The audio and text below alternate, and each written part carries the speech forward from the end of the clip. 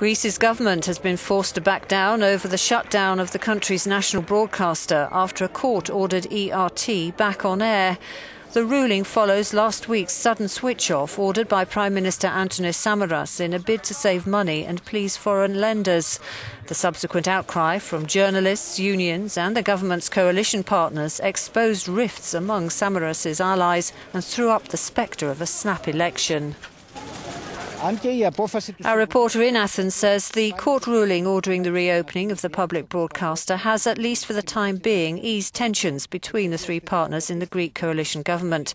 But the issue seems to be only the tip of the iceberg in an uneasy relationship that at any time could lead to an early general election. Από την Αθήνα για το Euronews, Σταμάτης Γιαννίσης.